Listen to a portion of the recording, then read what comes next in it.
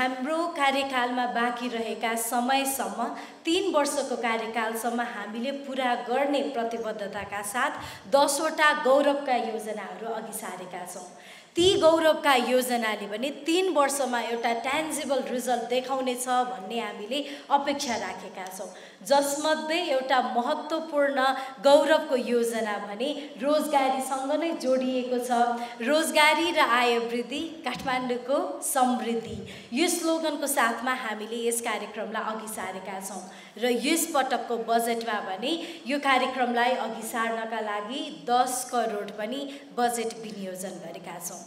र हामीले यो बजेट विनियोजन गरेसँगै उद्देश्य पनि लिएका छौँ। ट्यान्जिबल रिजल्ट के हो त भन्दा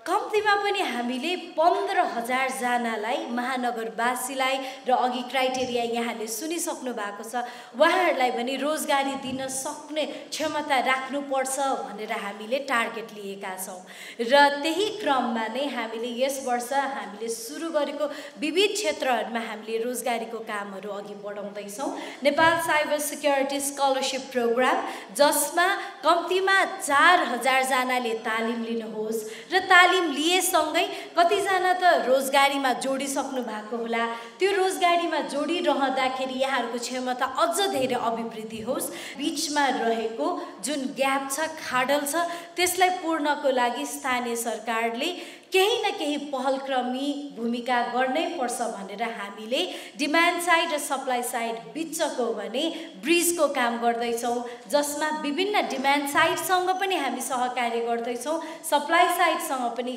सहकार्य गर्दैछौँ, जसले गर्दा धेरैभन्दा धेरैले पढे अनुसारको काम पाउन् र सँगसँगै पढाइ पनि बजारमा आवश्यकता भएको अनुसारको जनशक्ति पनि प्रोडक्सन होस् भन्ने पनि उद्देश्य रहेको छ र हामी एकदमै आशावादी छौँ। नेपाल साइबर सिक्युरिटी स्कलरसिप प्रोग्रामले भने यो खाडललाई केही हदसम्म पूर्णको लागि योगदान पुर्याउनेछ भन्ने आशा लिएका छौँ र यहाँहरू जसले साइबर सिक्युरिटीमा सपना देख्नु भएको छ, त्यो सपना चाहिँ पुरा हुनको लागि योगदान पुगोस् र यहाँहरूले गर्वका साथ कुनै समयमा आजको भोलि नहोला, आजको 5 वर्षपछि, 3 वर्षपछि, 10 वर्षपछि महानगरपालिकाले गरेको यो कार्यक्रमले चाहिँ मलाई मेरो करियर बनाउनको लागि, मलाई मेरो इकोनोमिक स्टेटस अपग्रेड गर्नको लागि टेवा पुगेको थियो भन्ने कुरा हामीले सुन्न पाउँदा सायद स्थानीय सरकारलाई त्यो समयमा जति सन्तुष्टि कहिले पनि मिल्दैन पनि होला।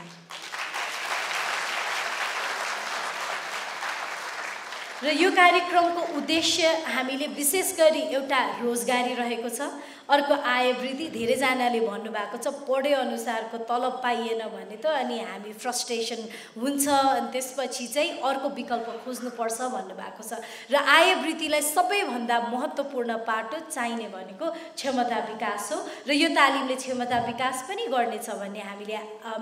विश्वास भरोसा लिएका छौँ र त्यति मात्र नभएर साइबर सिक्युरिटीको बारेमा जानकार बनाउनु पनि उद्देश्य रहेको छ। सो 3टा ईमा हामीले उद्देश्य राखेका छौँ, एजुकेसन, इम्पावरमेन्ट र सँगसँगै इकोनोमिक इन्हान्समेन्ट पनि हाम्रो उद्देश्य रहेको छ। यो 3वटा ईलाई आधार बनाएर जुन कार्यक्रम सञ्चालन अघि बढाएका छौँ, हामी निकै आशावादी छौँ यसबाट यहाँहरूले भरपूर लाभ लिनुहुनेछ।